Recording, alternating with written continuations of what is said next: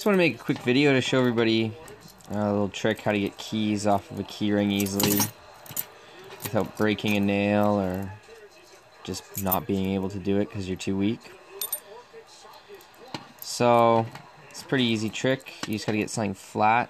Got this butter knife here. And you just line the key up right next to where you're gonna be opening it up. Slide the butter knife or any flat tool you have into the ring. And just turn it sideways and slide the key in. And there you go. It's as simple as that.